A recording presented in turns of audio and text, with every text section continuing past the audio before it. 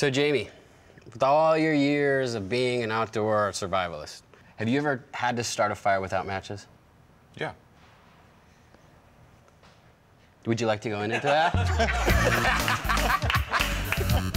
Well, I've done the typical thing with the sticks, you know, the string and the bow, and you rotate it until you build up a coal. It's pretty tricky, but I've done it. Well, that's one we're going to try. We're going to try a few more to see if we could start a fire without using matches. One, we're going to polish the bottom of a soda can with chocolate, see if we can use it like a mirror. We're going to use steel wool and a battery. We're going to see if we can start a fire with a bullet. And the last one is see if we can start a fire with ice. Well, that one I'd like to see. He'll get his wish, but first on the chopping block, it's the classic fire-starting technique. So, can our bright sparks pit their wits and light their fire? Obviously, you can't just take any two pieces of wood and start rubbing them together and get fire, so... I thought that was the idea.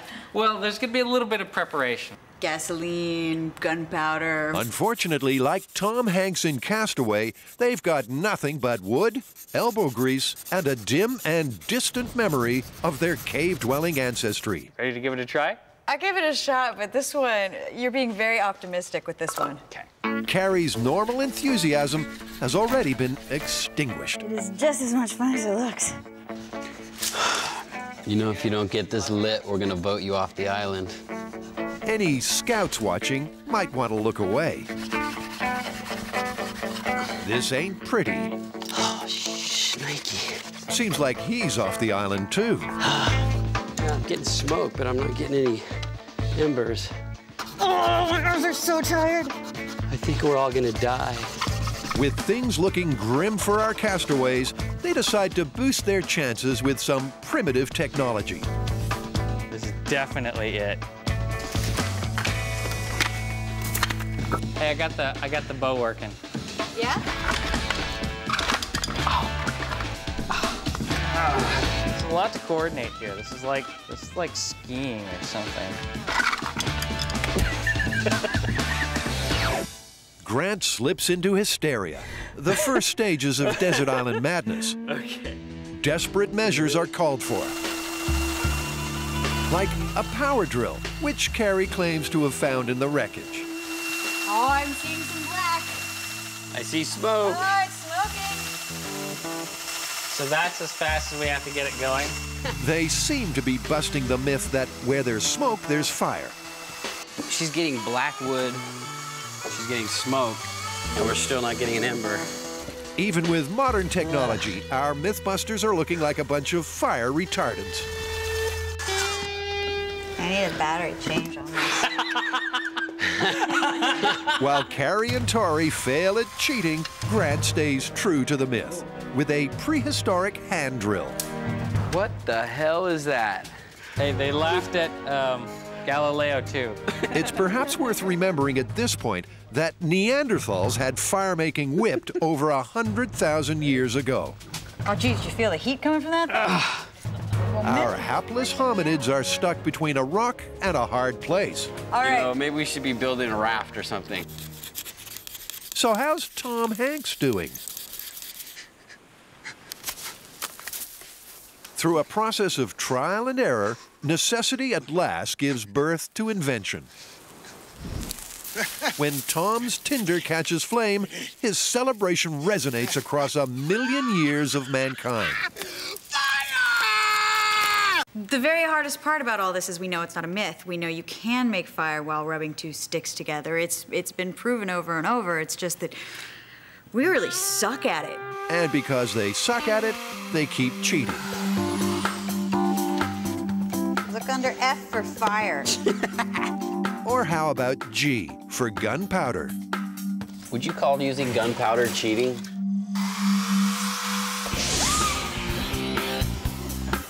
Look, we got fire! Woo! Look at that. All it took was rubbing two sticks together. It worked. Fantastic. Wow, what a result. It's fair to say they're not setting the world on fire. He'll be coming around. So, starving and beaten, they call in an expert and venture into the untamed wilderness of the car park. You ought to be able from start to finish to get fire in anywhere between 10 and 30 minutes, depending on what you have. According to survival expert Peter Wolf, Grant was on the right track with his bow. I want to use my full drill. You see that dark dust forming? I want that hole as big around as my drill. For tinder, the Wolfman favors the yucca leaf. Now I'm going to use a nice large bundle here. Yes, you don't want to catch your fibers while you're right in the middle of making a nice coal.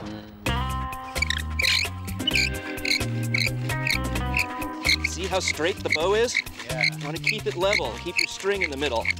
Use the whole bow.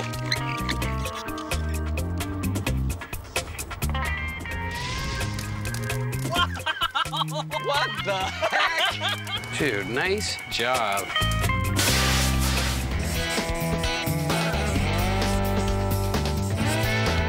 This next one I'm excited about. We're gonna try to light a fire with a bullet.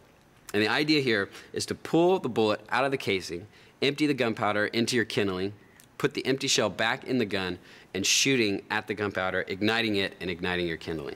The key to this neat idea is the firing cap at the bottom of the cartridge. Normally, it ignites the gunpowder, which fires the bullet from the shell.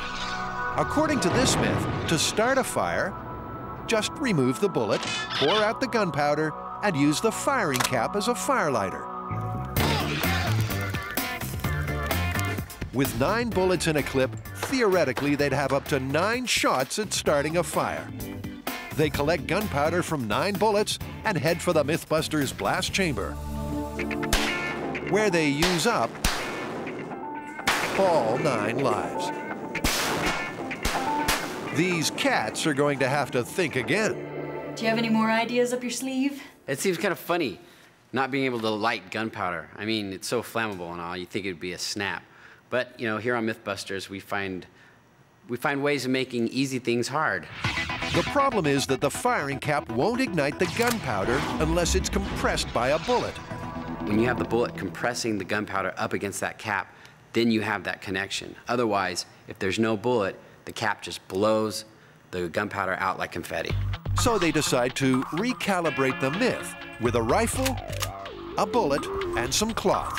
Hopefully, since there's more gunpowder in the round, it'll ignite the cloth and we'll have a burning ember shoot out of the barrel. And we won't have all of our gunpowder just blown away. With any luck, the wad of cloth will compress the gunpowder sufficiently to achieve ignition. All right, so that's packed tight in there. Holy. Nope. With the prospect of raw fish for dinner again, Carrie urges a radical rethink. Maybe it's time to start replicating the results and actually just make it happen instead of trying to make it happen the way the myth says. Tori suspects that the black powder used in old-fashioned muskets is more flammable than the smokeless gunpowder in modern bullets. So he quickly sets up an experiment. This is the black powder, this is the smokeless powder. Okay. Oh, quick. Slow. So that's why I think it benefits us to go with the black powder. I don't know, it looked to me like the smokeless was on longer. It seems like that should be better for us. But did you see how easy it was to ignite the black powder? If it's easier to ignite the black powder, we're gonna get a better chance of igniting our cotton. It ignites faster, like that. So take 1 musket and a measure of black powder. Then ram home a wad of cotton. Finally, add a firing cap and cross your fingers. Yeah! At last, fire in the hole takes on real meaning. That's it. Yeah!